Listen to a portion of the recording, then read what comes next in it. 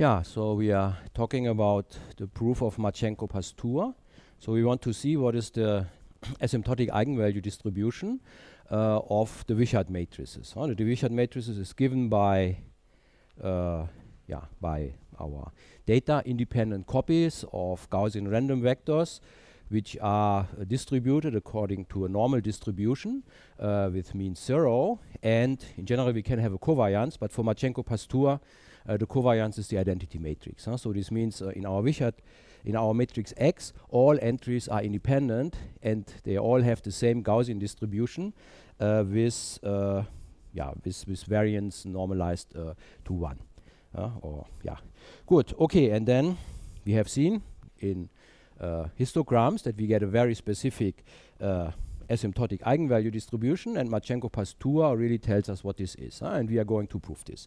And the proof, we do an analytic proof by using the resolvent. So we want to show that the resolvent of our matrix converges to the Stieltjes transform of the Marchenko-Pastur. Okay, so so we have our Wishart matrix is 1 over n x transpose, and x are these columns of the independent Gaussian vectors. And then we looked on the Stieltjes transform of the matrices, and we have to see that they converge to the Stieltjes transform of the Marchenko-Pastur. And of course, we look on the asymptotics, where the size of the matrix where the size of the vectors and the number of observations goes in the same speed to infinity. So what we look at is where p divided by n also has a limit. So n goes to infinity and p also goes to infinity, so that the ratio converges to gamma. And gamma is here between 0 and 1, so that we don't have an atom at 0. Good. Okay, so x is here. X is a p by n matrix. So each column is a vector in p dimensions, and we have n independent copies of them. Okay, so that's the independent guys, and that's the Wishart matrix. And we want to see what this is, and I wrote down a formula for the limiting eigenvalue distribution. Maybe I don't repeat it now, because our goal is also to calculate this. It's not just to check that indeed this is the limit, but we want also to see how do I really calculate the limit without knowing it beforehand. So maybe I'm not writing it down now, but hopefully we will get it later and see how we get the formula for the limit. Okay, so maybe let me recall this Stieltjes transform. So that's the Stieltjes transform. So for our matrices, this is, what is it? The expected value of the normalized trace. And then I take my matrix, the sigma hat, minus z is the argument, z times the identity matrix in p dimensions, and the inverse of this. So the inverse of this is the resolvent of this operator. I take the trace of this, and I take the expectation over the whole ensemble. And we know by concentration, the expectation and the generic realization are very close to each other. Okay, so in principle, I can calculate what happens in a typical realization by looking on the expectation. And calculating expectations is much easier than really calculating it precisely. Okay, and that's here the same. This here in the limit, this is the corresponding integral 1 over t minus z. And then I have here the Marchenko-Pastur density, which I want to calculate, dt. Okay, and so what we did was, how do we get this guy here? We tried to derive an equation for it. And this equation, we tried to derive an equation for Sn, for large n, and then look what happens with this equation in the limit. And the idea of this equation was that we compare the situation with n observations with the situation where I have n minus 1 observations. This means I'm throwing away in my matrix X one column. And if n is large, it both should be close to the Stieltjes transforms, should be more or less the same, but on the other hand, I can express what I can calculate what happens if I throw away this with the resolvent. So I get relations between them, and that's what we saw last time. And so we got, that was where we stopped last time, the equation for Sn that gamma plus z times gamma Sn of z is close to gamma Sn of z divided by 1 plus gamma Sn of z. Okay, and of course I can divide out the gamma here, so I have here 1 gamma gamma. Okay, and then if I go to infinity, this will be an equation for the limiting Stieltjes transform. Okay, and of course one has to show that the Stieltjes transforms have a limit, but in principle this follows from the knowledge that I have equations like this and general properties of Stieltjes transforms and compactness arguments. So I don't want to go into this. So we just take this as granted that there is a limit, but then this here tells me what the equation for the limit is. So let me call this then S. So S of z is now the limit of the Stieltjes transforms of Sn of z if n goes to infinity, but I mean p also goes to infinity like gamma n. Okay, so that's the limit which we consider. And then of course this here gives us the equation for the limit, so namely 1 plus z times S of z is equal to S of z divided by 1 plus gamma S of z. And of course, it depends on gamma. So I mean, the distribution will depend on gamma. So this S of z also depends on gamma. Good. Okay, and this is now, I mean, this is now a quadratic equation for S of z. I mean, S of z as a function of z. Z is the variable is showing up here. So this is a quadratic equation, which of course we can solve. So really explicitly. So maybe let me also write it as a quadratic equation by multiplying it with this. So what I have here is maybe that I have gamma, if I multiply this, so it's gamma z S of z squared minus 1 minus z minus gamma times f of z plus 1 is equal to 0. So just writing it as a quadratic really equation in S of z. And then of course we have the formula. I mean the coefficients are here, and then I can write down what the solution is.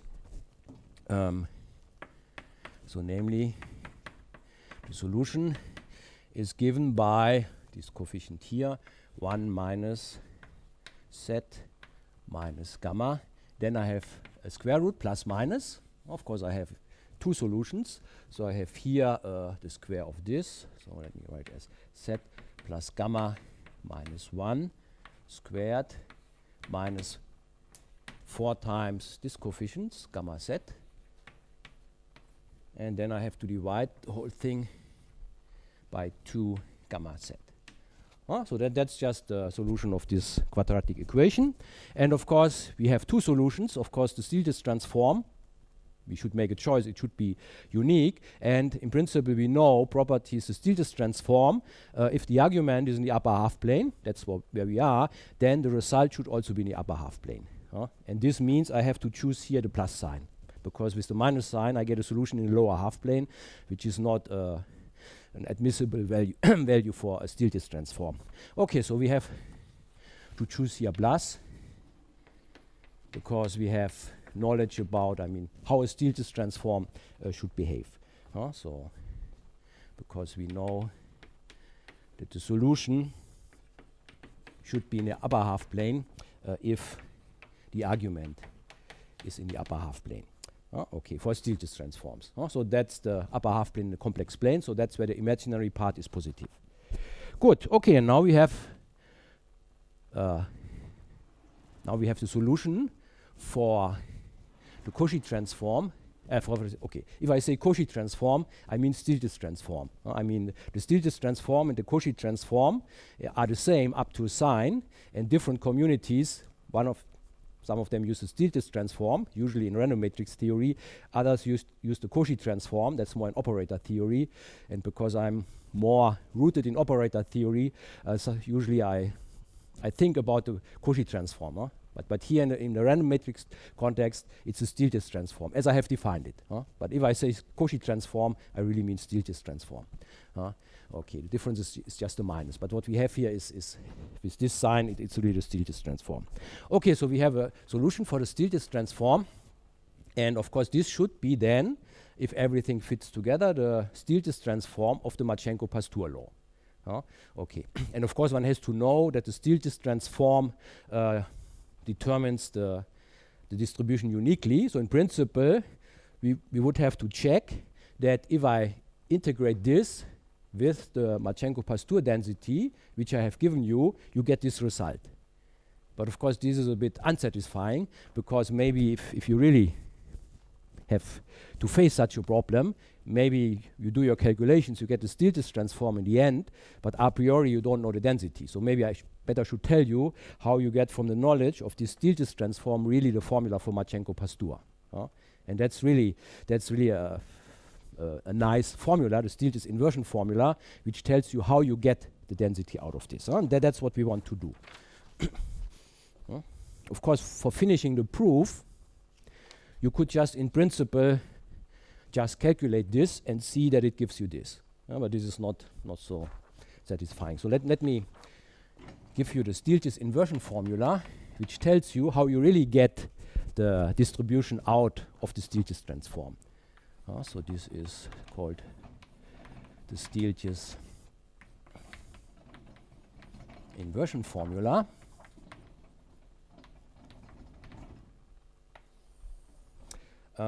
Yeah, and so I'm doing this in a context where we have a density. We have a distribution with a density. So let psi be our density, and it should be, let's say, continuous probability density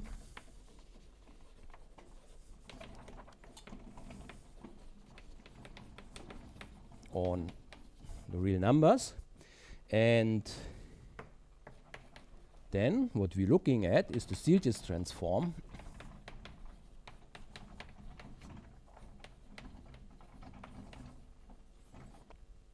so let me write it down again. So S of z is by definition this integral 1 over z minus t psi of t dt, integrating this kind of resolvent with respect to my density. And usually I avoid with the z, I avoid the real axis, because otherwise I might have here 1 over 0, which is problematic at least. So usually the Stieltjes transform is defined in the upper half plane. Okay, and now the Stieltjes inversion formula tells me that I can recover the density by going to the real axis. So I mean, Stieltjes transform is defined in the upper half plane, so I can go to the real axis, and in a sense I converge to my probability distribution, and if I have a density, I will really just converge to this density. So this means in particular that my Stieltjes transform has a continuous extension to the real axis. And the imaginary part of this gives me the density. So the statement is the Stieltjes transform has a continuous extension to not just the upper half plane, but I can also go to the real axis. And the density, I mean that's what I really want, is actually 1 over pi times the imaginary part of the Stieltjes transform. Or maybe if you want to say it in terms of this continuous extension, we just take 1 over pi, and then we take the limit, epsilon going to 0, of the imaginary part of the Stieltjes transform. So if I want to have the density at t, I should go a little bit in the upper half plane. So I'm adding I times epsilon. So I'm in a complex plane. I want my density at t, but then I'm looking at the point t plus I epsilon. Take the Stieltjes transform there, the imaginary part of this, and then I let epsilon go to 0. So then I really go to t, and there I recover this density psi of t. That's the Stieltjes inversion formula, and maybe let me give you an idea why this is true. Huh? So this is, I mean, not too hard, because essentially one has to see what is the imaginary part of the Stieltjes transform. Huh? So let me write this down. So 1 over pi, imaginary part of the Stieltjes transform at this point t plus I epsilon. So this is 1 over pi. And then I take the imaginary part of this integral, and of course imaginary part, that's a linear thing. So this is the integral over the imaginary part of 1 divided by z, and z is now, the argument is t plus I epsilon. Yeah, so I have, let me see. Is this the Stieltjes transform, what I have there, or this is the Cauchy transform, what I have defined there. So the Stieltjes transform is the other way around, t minus z. So that's the Stieltjes transform.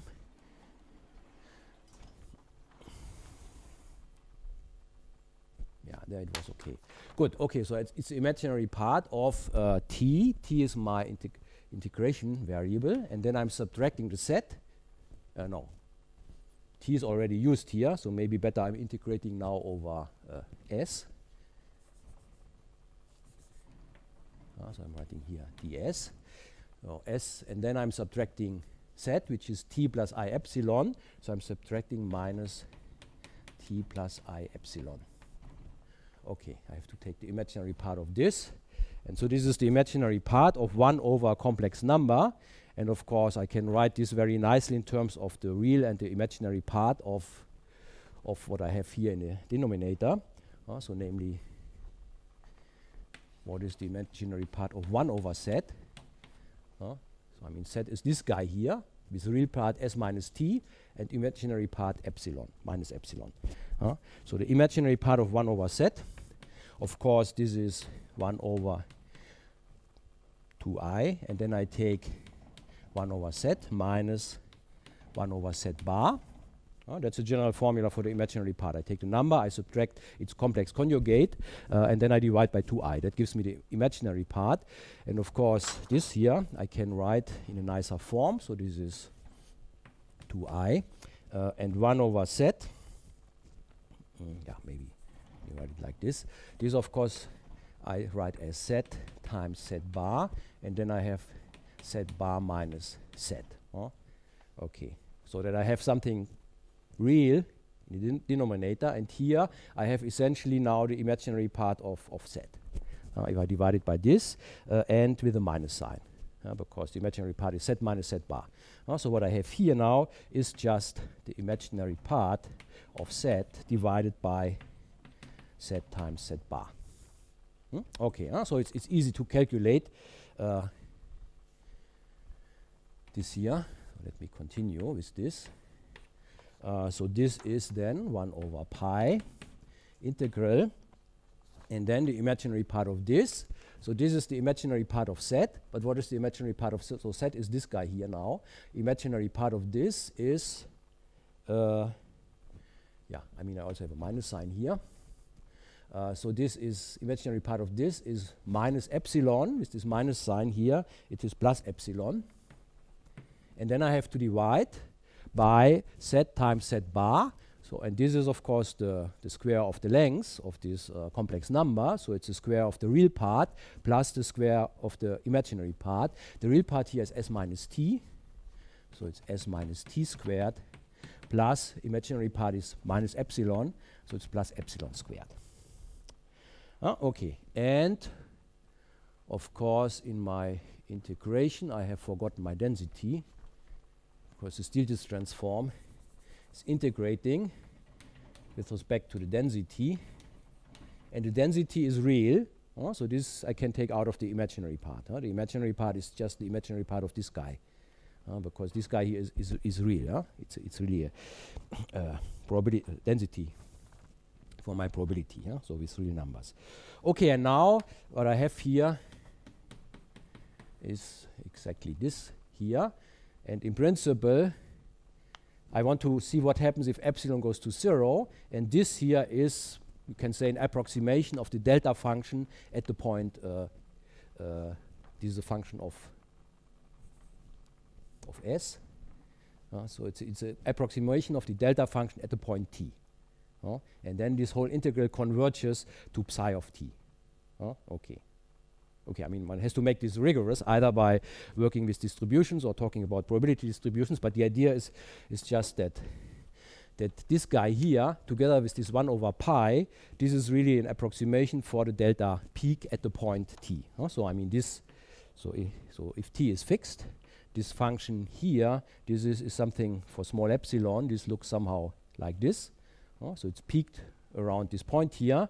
The area under this curve is equal to 1, together with this 1 over pi. And if epsilon goes to 0, this peak is getting smaller and smaller. And what I get is really an approximation of the delta function at this point, which means this integral here gives me exactly the value of psi at the point t.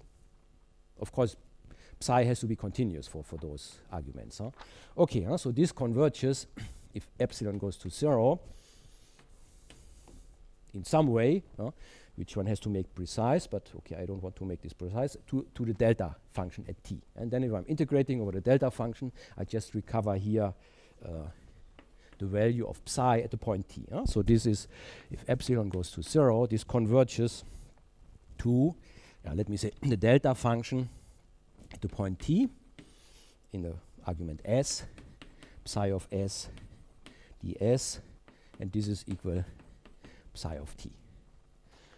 Okay, or maybe more general in the language of probability distributions, one can say that what I get here, this imaginary part 1 over pi, this guy here, this is a probability distribution which converges weakly to the probability distribution from which I started. That's a more general way of saying this. So the Stieltjes inversion formula also has a meaning if I don't have a density. But in the case of a nice density, it's really, I can recover the density directly by taking this limit here. Good, okay, so that's the Stieltjes inversion formula, and now we can apply it to our situation. So we have here, we have here the Stieltjes transform of a density, and we have an explicit formula, so we can look explicitly what is the limit if I go with epsilon to 0 at the point t plus I epsilon. Okay, so just combining this with this, we should now really be able to get the formula for Marchenko-Pastur. Even if we don't know it beforehand. Okay, so we apply this to the Stieltjes transform, which we got here in our calculation for the Wishart matrices. So there, just let me write it down again. What we had there as of z is equal to 1 minus z minus gamma plus the square root of, okay, and maybe I rewrite this in a form which we had also in the Marchenko-Pastur. It will be important to see when is what I have under the square root, when is this real, and when is it positive, and when is it negative. Because if I want to get an imaginary part of a square root, all the guys which I have here, if I go to the real axis, will be just real numbers. So I have a square root of a real number, and I can only get an imaginary part if I'm taking the square root of a negative number, because then I will get a multiple of the complex of I.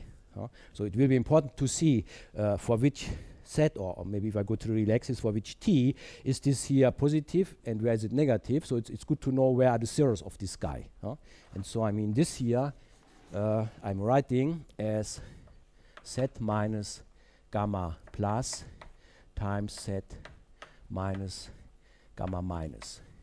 And gamma plus and gamma minus are essentially the two roots of what I have under the square root. And this was what I defined in the Marchenko-Pastur statement. This depends on gamma. So gamma plus minus was, what was it? I think 1 plus minus the square root of gamma squared. Okay. So it's easy to see. If you multiply this out, then you get exactly this here. So this is just yeah, looking on the roots. Good. Okay, so we apply it to this, and what I have to take is 1 over pi, the imaginary part of this thing here. So I have to take 1 over pi s of t, or t plus I epsilon, and then epsilon goes to 0. But I mean, if I have a nice extension, I can just take essentially the same formula on the real axis. So I get here, this is, and of course I have forgotten here to divide it by 2 gamma z. Okay, so I go to the real axis. So in principle, I replace here every set by t, and then of course, I mean, this guy here, this is just 1 minus t minus gamma. This doesn't have an imaginary part because t is a real number. Okay, so the only place where I can get an imaginary part is from the square root. So what I get is 1 over pi, and then I have the imaginary part of this here, t minus gamma plus times t minus gamma minus the square root of this, and this divided by 2 gamma t. Good. Okay. And so the situation now is, I mean, I have this gamma minus and I have this gamma plus, 2 numbers, positive numbers. And then, of course, if the number which I have under the square root, if this is a real number, then the square root is just, if this is a positive number, then the square root is just a real number and there is no imaginary part. This means whenever this guy here is positive, I don't have, I get just here 0. And of course this happens if either t is bigger than gamma plus, because then it's bigger than gamma plus and gamma minus, so this is positive and this is positive. So on this side I will get 0, and it also happens if t is smaller than gamma minus, because then both guys are negative, so the product is positive, and I have the square root of a positive number which is real and has no imaginary part. So this means on this side I also 0. But if I'm in between, then this guy here, I mean, then this is positive and this is negative, so I get the square root of a negative number, and this is I times the square root of what I had before, but with a minus sign. So and then I have an imaginary part. So this means what I get here in between. Let me write it down. So first of all, I get 0 if I'm outside of this interval, and in between I get this 1 over 2 pi gamma t, and then I get the square root, but now I have to multiply it with a minus sign. So before I had the square root of something negative, and this is I times the square root of the corresponding positive quantity, so I just switch the sign here, so I have here gamma plus minus t times t minus gamma minus. So this is now a positive quantity inside this interval. Okay, and so yeah, so this happens for t between gamma minus and gamma plus. Okay, and otherwise it's 0. And so this is explicit formula, and that is exactly what we claimed in Marchenko-Pastur. But now you see how you really get it from our concrete formula for the Stieltjes transform. And I mean, this looks somehow, I don't know, it has some distribution like this, depending of course on gamma. And I mean, gamma is in gamma plus and gamma minus. This depends on gamma. Okay, so yeah, this is more or less the proof. I mean, I have not some rigorous details I have omitted, but I mean, I have shown you the main calculation, which really shows you how you get the result. And I think that may be the most important thing, that we really can calculate this. And in particular, you see from this also that really you get something which is only has a density on some interval. So I mean, outside here it is really 0, which comes from the effect that I mean, I have the square root. I have to take the imaginary part of a square root. Good. Okay. So questions about this? Yeah, I mean, in the assignments, you are asked to do similar things. First of all, we looked here on Wishart matrices, which are in our context maybe the important ones. But then there's another ensemble of random matrices, Wigner matrices, which are symmetric matrices, which are maybe even more famous, or I mean, they are used a lot in physics, and maybe they are the ones for which such a calculation was done first, and this was done by Wigner, and there the eigenvalue distribution is Wigner's semicircle law. And you are asked to prove this in the assignments by following similar ideas as we did it here. Okay, and then of course, in our context, for the Wishart matrices, one can also consider the situation where the covariance matrix is not just the identity matrix, but something more general. For example, maybe half of its eigenvalues could be 1, the other half could be 2, and we saw numerical simulations. And then, of course, you get also something which has a compact support, but which looks somehow different. And in principle, one can also follow ideas from here and derive equations for this. Okay, but usually those equations are not leading to quadratic equations, but they are more complicated, and usually you cannot really solve them explicitly, but you can solve them numerically by iteration procedures. And in assignments, you're also asked to look on one example of this type. So in principle, one can also understand the more general situation, but then, of course, at some point, one has to do numerics even to get the solution for the Stieltjes transform. Good. Okay, so in assignments, which are up on the internet, yeah, you can do more in this direction. You can check whether you are able to use these ideas which I have given you here in a little bit different context. That's it for today.